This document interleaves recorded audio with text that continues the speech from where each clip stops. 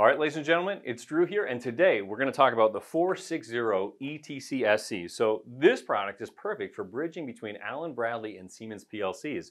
So maybe you're an Allen-Bradley PLC house and you just got a new machine in from Europe and it's driven by a Siemens PLC.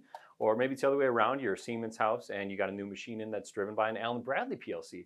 What you've got there is a connectivity problem, and using traditional gateways that support things like Ethernet IP or Profinet, you might have a cumbersome integration, because while those gateways could work, you're going to need integration on both ends for new device connections, and the total data you may want to move out of that device may not be conducive to single device connections. So for most off-the-shelf gateways, it's going to be a real challenge and probably more intelligence than you want to lock into a normal gateway. So with the ETCSC, we've done something a little different here. So on the Allen-Bradley side, we're able to read and write directly from user-defined tags in the data table of a controller compact logics.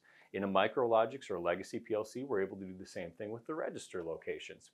On the Siemens side, we use the S7 technology, and we're able to do read inputs, read the outputs, and then do data blocks. So in essence, what we're doing with this gateway is creating a connection between the data table of an Allen-Bradley PLC and an S7 PLC, allowing you to move a lot of data independently controlled by the gateway, which should be a really slick solution for a lot of those integration problems.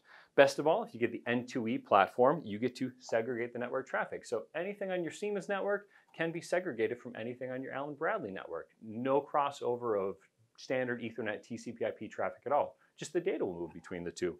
Better yet, we've got hardware that is always in stock, manufactured in the US, and as with all of our products, it's going to come with our industry-leading support. So when you get the product and you get out there and you have to make it work, we're here for you.